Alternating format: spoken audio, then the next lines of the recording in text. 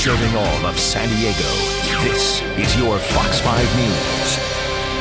Welcome back, everybody. The swine flu outbreak has people asking a lot of questions. Among them, what is the difference between swine flu and regular flu? Joining us right now with some answers is an ER doctor from Alvarado Hospital, Reza Tirgari. Dr. Tirgari, good morning. Good morning. Good to be back. Yeah, good to have you. We wanted to clear some things up. You were great yesterday, and we want to do a little bit more today.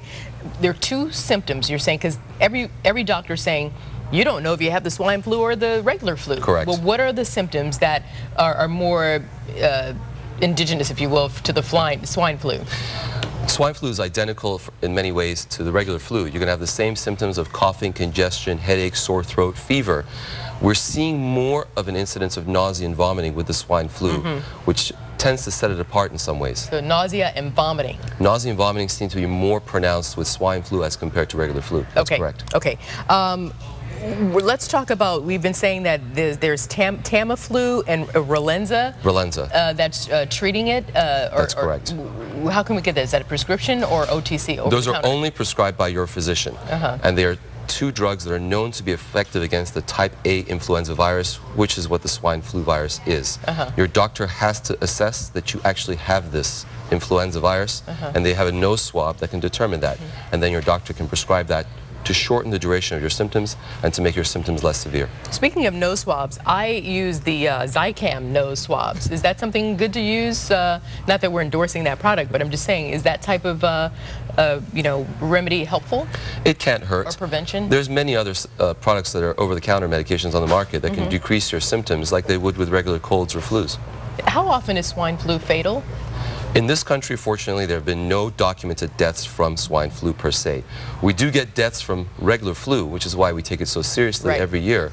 In Mexico, they've had upwards of 150 deaths, which is why they're taking this so seriously. So two things.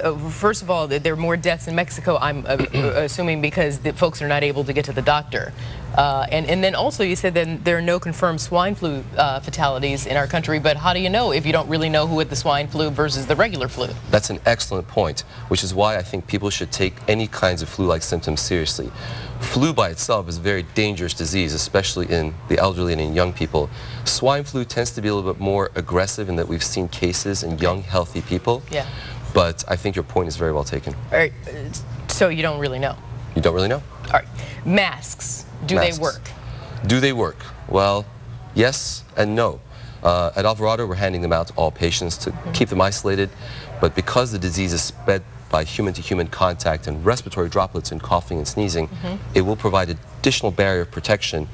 The best protection, obviously, is to avoid people who are sick. And if you are sick, to avoid going to work and going to public places. Exactly. We want to let you know that we do have links to the CDC, Centers for Diseases Control. No, what I can't think right now. What does CDC stand for? Centers for Disease Control and Prevention. That's right. Okay. And the World Health Organization on our website, fox5sandiego.com, with much more information on swine flu. What can we do? What can we carry in our purse, on our person throughout the day to help us kind of protect ourselves? Really and truly, the common sense precautions apply. Wash your hands. If you touch surfaces, try to avoid touching your nose and your mouth, because this is how the virus is spread, in addition to regular flu. If you're sick, don't go to work. If you're in an area where there are people who are sick, avoid those areas as much as possible, but always wash your hands. Doc, are you finding, we got to run, but are you finding that more people are coming to you now, your patients, or through the ER? Yeah. They are. And this is one thing that I think has kept this disease at bay in this country. We have better access to care. People can go to their doctors a little bit more easily in this country, which is why I think we haven't had any documented fatalities. Yeah, exactly. That's what I was thinking. Okay, Dr. Reza Tirgari, thank you so much. Thank you so much. I have a feeling we'll see you again. It's been a pleasure. Right now we're going to go to Raul, who was laughing at me. Because the only word that would come to my mind was indigenous. You know it was wrong, and I know it was wrong, but it was all I could pull down at that time. It was amusing. Wasn't laughing at you, laughing with you. Thank you. Sure you were. It's different. All right.